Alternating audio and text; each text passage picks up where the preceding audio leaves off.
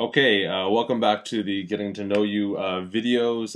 There's been a huge hiatus, obviously. I recorded a lot of these back in May, and then I said, coming up next, we have a bunch of videos, and then I got super busy, and then everybody started asking, hey, when are these other videos coming? And I finally decided to do them. So thanks everybody who's been watching, and thanks for the feedback. It's been really great. So last time we left off, we had finished talking about a lot. We talked about introduction to Git. We talked about the idea of branching. We talked about the idea of pushing and pulling distributed repositories and stuff like that. And really, it all leads up to this, which is a very important feature because this is where things get really interesting in terms of workflow. Because now you have a kind of set way to kind of work with people, and that's the idea of pull requests.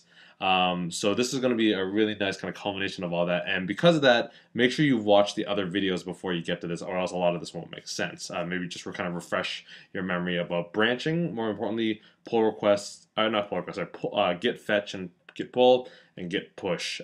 Make sure you kind of understand those. So we'll get started with that. Okay. So let's do this here. Last time we left off, we had talked about these different repositories we had, and we were working on this repository called My First Piece of Software. And where we left off is that we had a couple of local branches. So we had a blue feature branch, a green feature branch, a master branch, and a red feature branch. We had discussed pushing those elements to GitHub. We talked about the idea how when you do a git push, it only pushes and match for all the changes for matching branches. And if you don't have matching branch, you can explicitly push a branch up to your GitHub repository. We also talked about the idea of git fetch and git pull, and the idea how it kind of gets into this temporary area, this kind of remote tracking branches, and then you kind of merge from those to get into your branches here. And then before that even, actually, we talked about the idea of merging. We talked about how you can kind of switch context to, say, like the green feature, make a bunch of changes, and when you're done that, you can merge those changes back in the master by doing a git checkout master, and then after that you do a merge green feature, and that would get into here, right? Okay, so if you understand all that, you're pretty much ready for pull requests. So we talked about merging branches on your local box, and that's all well and good. You can work away and do a bunch of local branches, and maybe branches you don't even want people to see, and that's why you wouldn't push them to GitHub, right? So some branches you just want to do some local work, and then you merge them in. But what happens if you're in a collaborative environment, say you're working on an open source project, or say you're just working in a company, or you're working with a couple other people, and you don't want to just kind of blindly merge stuff, right? You don't want to just create a bunch of code and then say, oh yeah, I'm just going to merge it and not let anybody know, right? What if you want actual people to know, right? Wouldn't it be nice if that we could push our branches up to GitHub and do the merging up there, right? And that seems like a simple enough concept, right? Because we talked about how, the local repository and the GitHub repository they're both just Git repositories. So you should be able to do everything you can do on a local repository as you can on a Git repository, right? You should be able to do branching, merging, all this kind of stuff like that, right? But there's obviously one big problem. The big problem being is that on our local Git repository, we have access to the command line interface, right? We have access to all these Git commands here. On GitHub, we don't. We don't have access to the Git repository sitting on there. We can't actually log in there and do Git branch or Git merge and all that stuff like that. We can't actually do that, right? So that's one of the problems, right? We can't actually go onto GitHub and do this merge by logging in and doing a Git merge or whatever. Right? We don't actually have that feature, right? Well, luckily, GitHub actually provides a mechanism to do this. GitHub actually has created a web interface, right, on top of this Git repository that allows you to do this merge, right? So they actually created a little button that allows you to do this little merge, which is really nice. And the really nice thing about that is because it's through the web interface, you can get other people to do it. You can get other collaborators to actually do this merge for you, right? And what's the advantage of that? Well, maybe you don't want to, again, blindly merge your branch, say here, from the green feature to the master. Perhaps before you do that actual merge, you want to let other people know. You say, hey, look, I've got all this code, and I want to merge it into master, but can you guys look it over? Can you do a little code review? Can you comment on anything that I've done here? And maybe there's some changes I want to make before I actually do this merge. Or maybe you want other people to merge because maybe there's gatekeepers, right? Maybe the master branch is your supervisor or your boss or the person who owns the project or whoever, and they're the kind of gatekeepers that don't just let anybody merge, right? You push these branches up to GitHub and then you can just merge whatever. Like you maybe have these administrators and only they can merge it. So wouldn't it be nice that you could tell them, hey, can you look at this code in my green feature? Can you look at this diff? Anything I've committed, and if you're happy with it, can you merge it? And then wouldn't it be nice if they could comment and say, hey, yeah, that looks all good, and I'll merge it for you.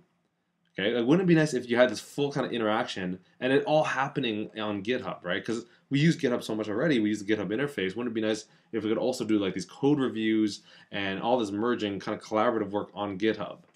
Well, the brilliant thing is that GitHub allows you to do all this, and all within the GitHub web interface, which is really brilliant.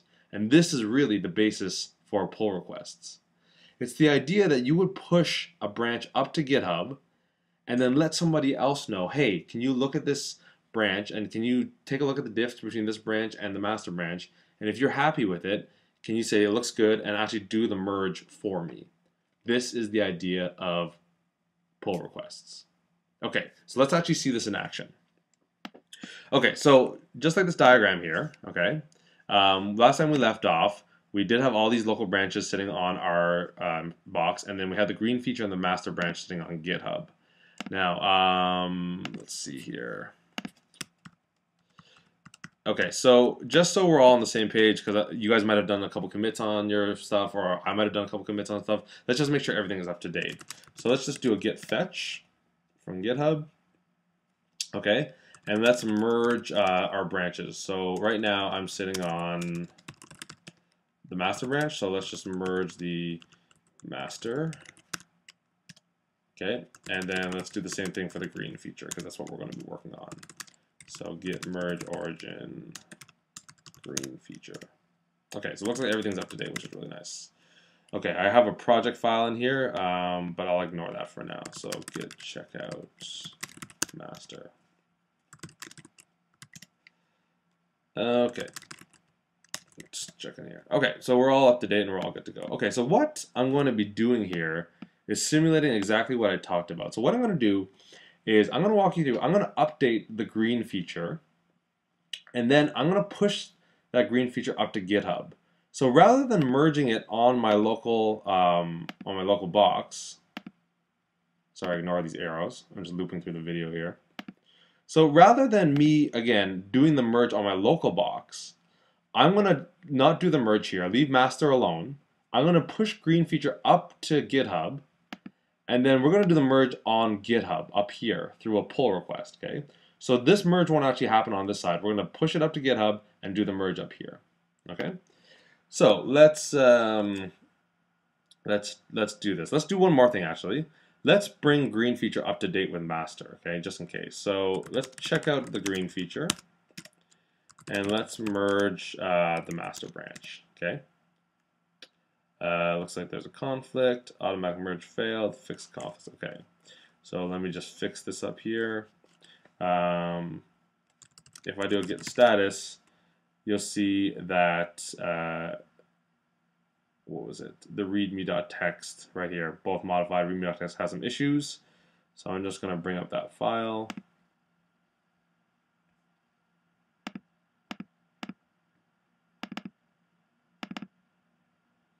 So readme.txt, and you'll see actually how easy it is to resolve conflict. So if I just bring up this file, you'll see it has these kind of conflict marks, so whichever one I want to keep. So this is the master branch. This is what the current branch I'm sitting in. So I'm going to keep what's in the master branch. All I do is save it. So all I have to do is edit the file, really, and then next time you do a git status, it should be good to go, actually. So fix conflict and then commit the result. So git commit fixed conflict and merged.